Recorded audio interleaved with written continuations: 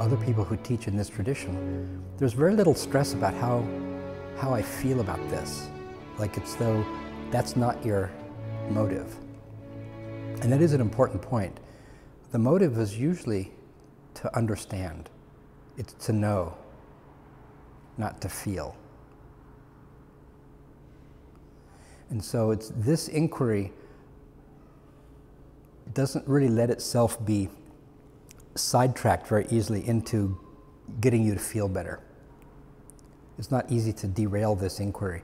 What will happen is if a person has the motive of wanting to feel better, this inquiry or this line of approach just won't seem very relevant. It just won't resonate with the person. They'll look at it and say, well, how can this make me feel less anxiety or something? And over a long period of time doing inquiry, you might feel less anxious, but if being less anxious is your main motive and you are anxious, there are many, many, many ways to cut down your anxiety real quickly, you know? Psychotherapy, doing the things that our grandmothers said to do, like go to bed early and take plenty of liquids and eat your vitamins and don't get in trouble and stuff like that. They're really helpful to not feel anxious. But doing an inquiry like this is so subtle that it's like that image of a little bird who comes and flutters its wing on a great boulder once every 1,000 years. How long will it take that boulder to be worn away? That's what doing this inquiry it's about the same, doing this inquiry in order to get rid of a feeling of anxiety or hatred or something. But if you do it in order to want to know the truth about your existence, then it's very direct. It's very efficacious, very quickly. How did this affect your involvement with the world or your sense of interaction with others, or anything to do with maybe looking at the pieces on the table that were objects before? Well, then I have to go back and choose a language, choose a conceptual scheme. Right. Because we had sort of left off with there not being any gap between subject and object and no duality at all. So let's choose a language that matches what you asked, right. Your very question. Right. And so that's more like everyday psychological or everyday talk. People told me I became kinder and more chilled out. At the time, I had a girlfriend who was a lot younger than me, and she was monogamously challenged. So she was always cheating on me. And yet I didn't feel angry or embittered. I felt just sort of like open and benevolent. I didn't want it to continue, but so we ended up breaking up because I wanted a monogamous relationship and she didn't. But we remained friends, and we're friends to this day. That's an example of something that probably wouldn't have been possible before that point in time. And I started caring about other people in a way that I never had before, because in my family, we weren't raised with a strong sense of ethics or a strong sense of concern or compassion for other people. And I was very interested in learning this for myself after that, because I didn't see any reason that the world had to rotate around a Greg anymore. Like, you know how parents sometimes say, "You think the world owes you a living," I didn't have that feeling.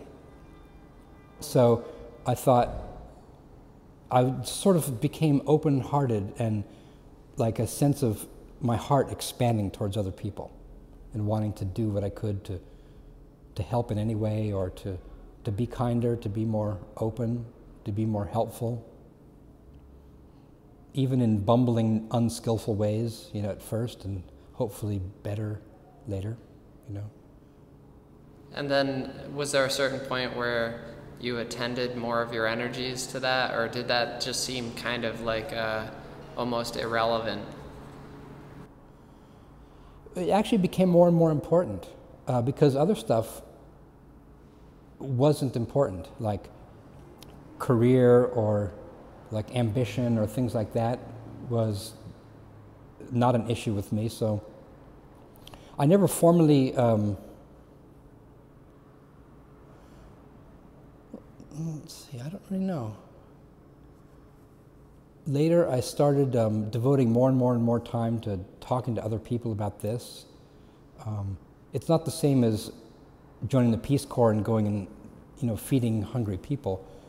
It's something that I was sort of naturally drawn to, and I started devoting more and more time to that, to the point where I later got married, and my wife said, you should do this more formally. And so I did endeavor to do that in a more formal way.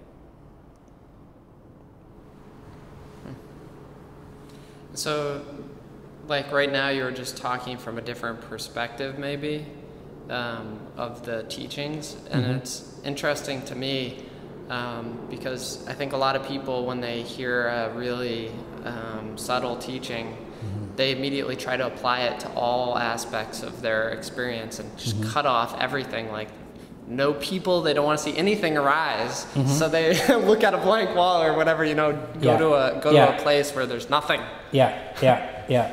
So can you talk about that? Yes.